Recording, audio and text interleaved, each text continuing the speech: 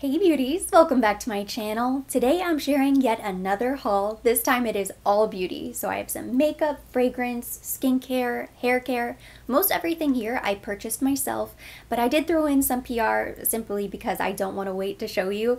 I just want to dive right in. Before we begin, if it's your first time here, welcome. I'm so happy you found me. This is our pink sparkly bubble on YouTube where we talk about luxury, beauty, fragrance, fashion, everything glam. So if that sounds good to you, join us by subscribing and don't forget to hit the notification bell. We're going to begin with this little baggie from Selfridges. This just arrived today and I haven't even peeked inside, so I'm really excited. I ordered this maybe a week and a half ago. Their shipping is pretty quick considering they're based in the UK. Here's my little packing slip. So I ordered one of the new Byredo eyeshadow palettes. They launched 3 palettes. The packaging looks incredible. The colors inside look really beautiful, but I went with corporate colors, which I have to laugh at the name. It's pretty funny because this is the most generic of all 3 palettes, but it's wearable. It's something that I know I will use. And without knowing anything about the texture, the formula, I just figured that was the safe bet. They also have Siren, which looks really beautiful. I almost added this to cart, but I stopped myself. I've been really good about not placing too many unnecessary purchases. Despite all of the hauls I've uploaded recently, I really have pulled back with new releases. So I did not pick this up. It has that one green eyeshadow right in the middle. That's really what stopped me, but the purple looks really vibrant. The light pink looks pretty. The blue is really nice. I'm not sure how all of these colors are going to go together, so I figured I should skip it until I've tested it out. And then they also have Sciomancer, which looks really vibrant. You have orange, purple, blue, green, and a sparkly charcoal. Very unique color combinations for the 2 colorful palettes. I do think it's a bit of a shame that they gave us blue, purple, and green in both of the colorful eyeshadow palettes because it just made it so easy to skip both of them. Whereas if they had come out with 3 totally different palettes, maybe I would have picked up the second. So I went with corporate colors. They're $64, 5 shadows, which I think is not a terrible price. The makeup prices for Byredo have been towards the higher end of the spectrum. They're in line with Chanel, Dior, Gucci. I was actually happy they priced it at $64 and they didn't try to charge even more than that. So it has a little bag, just like the lipsticks. Ooh. Overall, it's much deeper than I anticipated. And these first 2 shadows and the 4th shadow look like a really creamy, shimmery texture. You can just tell. It looks like they're going to go on like butter. Really beautiful. This 4th shade almost looks like it has a deep hunter green undertone. Yeah, it's pretty dark. I think this will be really nice for smoky eyes, as well as everyday looks if you just stick with the first 3 shades. It looks really beautiful. I'm impressed, and I thought maybe I was going to be kicking myself when it arrived and I would wish that I had picked up one of the more colorful palettes. But I have to be practical. You know, I have some colorful palettes that I purchased on a whim because I got too excited and I never really touch them. These are shades that I will actually use. Letterhead, Eraser, Pushpin, Manila, and Stilo. The names of the shades make me laugh. They kept it corporate. Makes perfect sense for this palette. And I will say, this would be perfect for wearing to the office or a Zoom call since I know we're now working from home. Moving on now to some Tom Ford. I picked this up from Saks Off 5th. I think a week ago. I just double checked. I think this might be sold out, but they still have quite a few pieces from Tom Ford drastically marked down, and then they have an additional 20% off savings on top of that. Definitely worth checking out. Just do a little browse. This was the only thing that I found that I really wanted to add to my collection. It's one of the jumbo compacts, which I've showed this before, but I had borrowed it. So I'm so happy to add this to my collection. And I picked up Gold Dust. They also had Terra. I believe they had both shades. So this is not a new product. It's been around for a while. I don't know how this was sent to Saks Off 5th because in every store that carried this that I know of, every department store, They sold out immediately, and it was really difficult to get your hands on this bronzer. Somebody must have had a surplus because they ended up at Saks off 5th. In fact, I saw Morgan Turner post about it, and I waited, I think, a full week before I finally said, oh, you know what, I should go ahead and get that. The price is too good. I want to say this retails for $120 originally. It was on sale for $64, and then there was an additional discount. So with shipping, I think I paid $50 for this bronzer, which is not bad. $50 is still very pricey for a bronzer, but the Jumbo Compact from Tom Ford, I don't think you can beat that price. I had to have it for this price. And the gold dust between the two shades has a little bit more luminosity, and it's a bit deeper in tone. So I was glad they still had this one available. And I noticed a couple weeks ago when I was catching up with Keeping Up with the Kardashians, I was keeping up with, I know I'm outing myself, but it is my guilty pleasure. I do watch trash TV from time to time. But it was one of the episodes where Kendall Jenner was getting ready for a photo shoot. I think it was for her Architectural Digest cover. And they showed her holding this giant Tom Ford Compact. At the time, I was like, that's the Tom Ford Compact. And then I laughed because you would think maybe she'd be holding Kylie Cosmetics or KKW Beauty. But of course, they still use Chanel and Tom Ford and all of these other luxury brands. I have more Tom Ford Beauty here, but this is a new item. It's from their holiday collection this year, which I said I was not going to pick up anything. I was really disappointed with their eyeshadow quad. It looked really beautiful. I just felt like the colors were too similar to some of their other available quads. So I skipped that, and I thought this balm looked terrible initially. And then I saw more and more people picking it up and swatching it. And I completely changed my mind, and I thought, well, actually, that's really beautiful. For the price, I'm still not convinced it's really worth it, but I had a $40 credit card reward and then an additional $10 off for Beauty Insider points, so this cost me $6. I can live with the $6 lip balm, especially when it looks like this. It looks extremely sparkly. It's so beautiful. Wow. Photos can't capture the beauty of the lip balm. That was problem number one. It was when I saw more people swatching it and showing videos of it that I thought, you know what? I think I need to have that after all. I'm so glad I picked this up, and I'm glad I waited and I got such a great deal on it. I mean, $6. I had to. What else was I going to spend it on? I just showed this in my last fragrance video, which I did in collaboration with Karina Waldron. We did a top 5 holiday party perfumes list.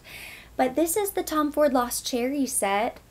I figure I should show you guys again. I ended up getting this on sale from Macy's when they had 15% off. And it might have been a mistake, but they had this listed at $325 instead of $340, which is already a savings of $10. Wow, I know. Because this fragrance retails for $350. It's the Uber luxury price point from Tom Ford. But I'm so happy I was able to get my hands on this because it's a set that I wanted for a really long time. This has been on my wish list. I was so disappointed when it sold out quickly from Sephora. They still have this available at Saks, a couple other places, so it's not sold out everywhere. I'm not sure you're going to be able to get a great discount, but actually today I got an email from Saks saying that they had fragrances 15% off, so you never know. I think at some point before the holidays are over, we're going to see a lot of other big sales and deep discounts from other retailers, so keep an eye out, check all of your emails in case this is something that was on your wish list. The set comes with the 50 milliliter bottle, 1.7 ounces, and a 10 milliliter travel spray, which is refillable. Even with the additional discount, I want to say the set came out to a little less than $300, so it is still very pricey. If you know somebody who loves Lost Cherry, though, it is a decent value since you get the travel spray. It would be worth trying to pick this up for them. This was my one big splurge from the Sephora sale, even though I ended up getting it from Macy's. I was just happy I was able to get my hands on it at a discount. I have another new fragrance here. This is something I purchased from Saks last week. It's Amber Nuit from Christian Dior. It's one of the Maison Dior fragrances, which are a bit more difficult to find, and this is my very first Maison Dior purchase. I was convinced that Belle de Jour was going to be my very first Maison Dior. It's more of a spring summer fragrance. I was looking for something for fall, and I was actually looking for something to replace Louis Funk, which I had ordered online. It was a blind buy based on the notes because I love Louis Rouge. It's part of the new Louis World collection from Christian Louboutin. Louis Funk arrived, I sprayed it on my arm, and it disappeared within 20 minutes. It's not a bad fragrance, it's actually really beautiful. It's just so soft. For $300, I need to be able to smell the fragrance for longer than 20 minutes. When I made the purchase, the sales associate was really smart. She sent me away with a couple samples of Amber Nuit. So I opened the samples whenever I got home, and I've worn it a couple times since I purchased. I wanted to keep it wrapped just in case I changed my mind and I wanted to exchange it again. I try not to do that, but with an expensive fragrance, you want to make sure you love it. So I wore it on my skin a couple times, and it was love. I absolutely love this fragrance because when you're in store, especially now, wearing the mask, even if you take the mask down, something about having your mouth covered, I think, changes the way you smell fragrances. I don't know, I feel like I can't smell anything with my mouth covered. It's very strange, I know, but I find it very difficult to smell anything. So I was very happy that when I got home and I had the opportunity to smell it without the mask, from the comfort of my own home, I still really loved it. You can see from the juice itself, it has that caramel color, that it's going to be kind of spicy, ambery. First spray, oh my gosh, I love the mister. Oh, it's so nice. I could see this being a unisex fragrance, but I think it's still very feminine. It's feminine enough that I still will love to wear this. It's very fall, date night, evening out. As it dries down, it's just getting better and better. It's really sensual, but it's not too strong. It's not too spicy. It's not masculine cologne, Old Spice spicy.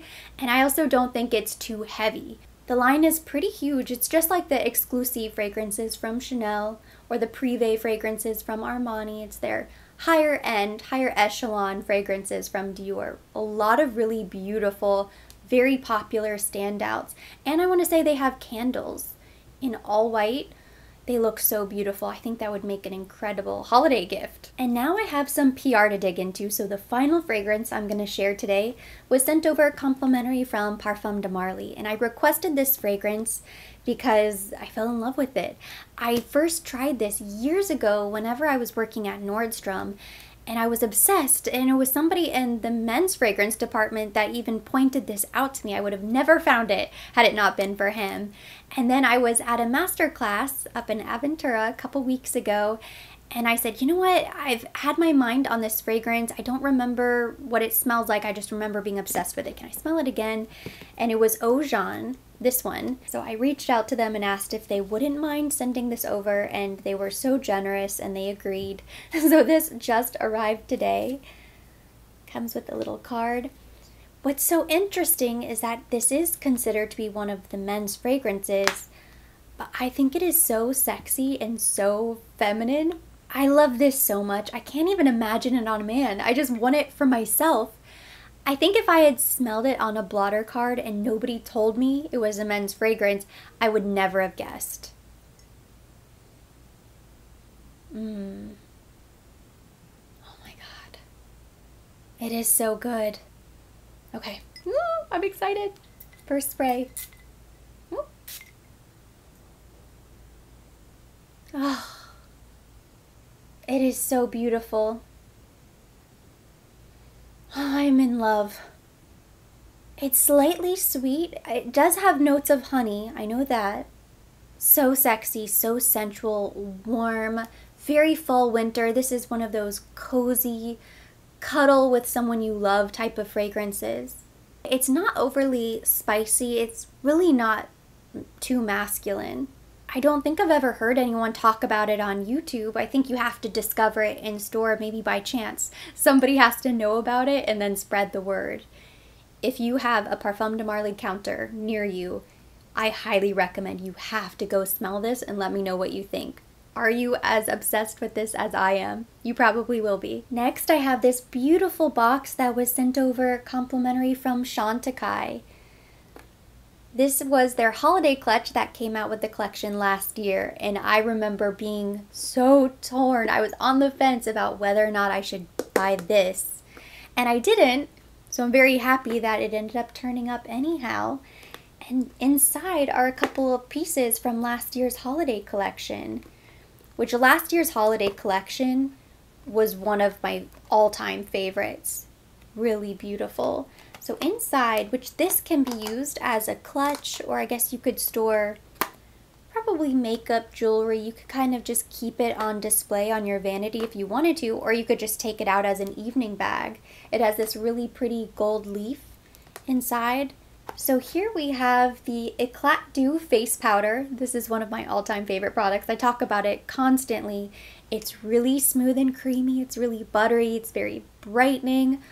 Just makes you look like an angel. And then they also included 3 of their lipsticks. So I'm gonna go ahead and close this.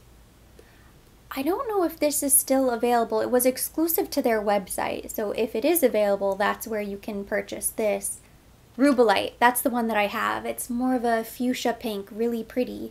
And then they sent over Carnelian, which was a repeat. This shade also came out as part of the Polar Ice collection last spring, and Rose Quartz, which is a lighter, nudier pink. I'm really excited about this. The Lip Crystal Lipsticks is one of the products where a portion of the proceeds goes back to one of their nonprofits. You can read all about them on their website. Huge thank you to Chantecaille for sending over that beautiful holiday gift. Last year's collection was one of the best, if not the most beautiful. And then I also received this little makeup pouch from Colleen Rothschild. Or actually, I think it's a skincare pouch. I really like this bag though. It's really nice. So inside are some of the super soft facial cottons. I will definitely use these. Inside we also have this matcha tea treatment toner. That sounds nice. It detoxifies, it has antiseptic power to help fight bacteria, breakouts, minimize the appearance of redness. Nice. I'm excited to try that. Love me some matcha. They also sent over the Retinol Supreme Eye Serum. That sounds really good. I'm currently using a retinol eye cream, and I don't think it's really working. I haven't noticed a huge difference, so maybe if I combine it, if I pair it with this eye serum, maybe this will give it the boost it needs.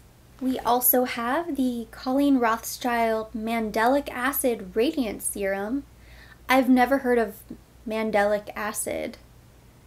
Daily treatment to promote cellular turnover.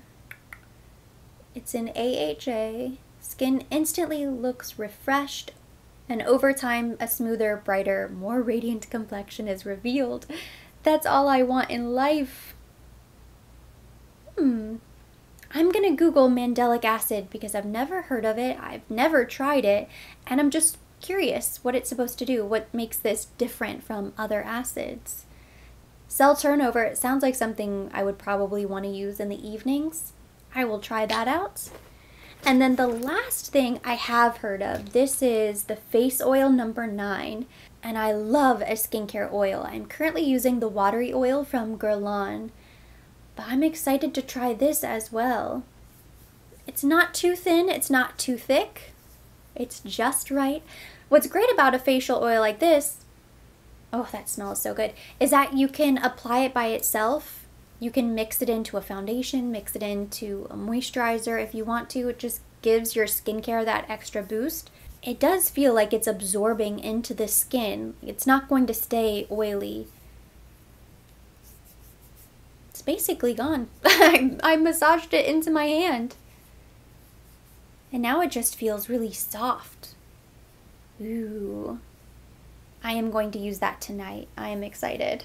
And then the last item I have here to share that was sent over complimentary is some hair care. It's from the brand DP Hue. I think that's how you say it.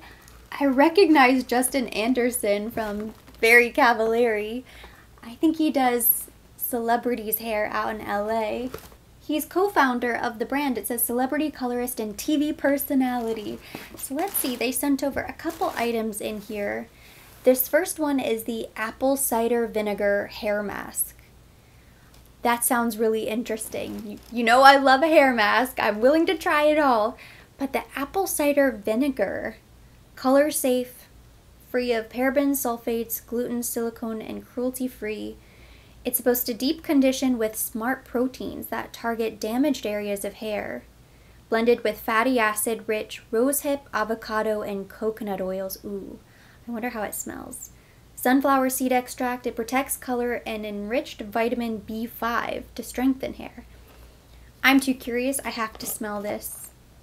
Oh!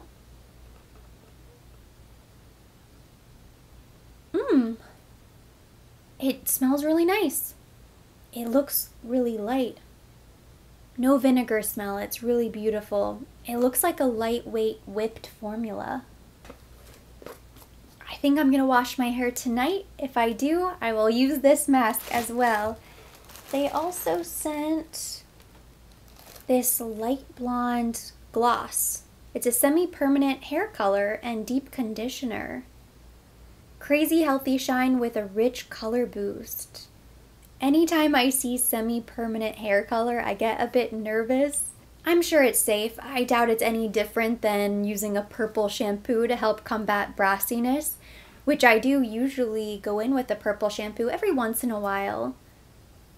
If it's starting to look really yellow, really brassy, right up here near the root, I'll go in with a deep purple treatment. But this looks really pretty. It's kind of a pale oatmeal shade. There's a sample of the apple cider vinegar scalp scrub. This is the apple cider vinegar hair rinse, a shampoo substitute that gently removes impurities. It's supposed to rebalance pH, seal cuticle with color locking technology. What do you guys think? Has anybody tried this brand yet? DP Hue? Are you familiar with apple cider vinegar hair products? If you are, let me know down below in the comment section. I'll definitely try the mask. That is everything I have to share for today's haul. Thank you so much for watching. Hopefully you enjoyed it. If you did, give it a thumbs up. Leave me your comments, questions down below. As always, I will be linking everything mentioned, everything on my face down in the description box for your convenience. And for more videos like this, don't forget to subscribe and hit the notification bell.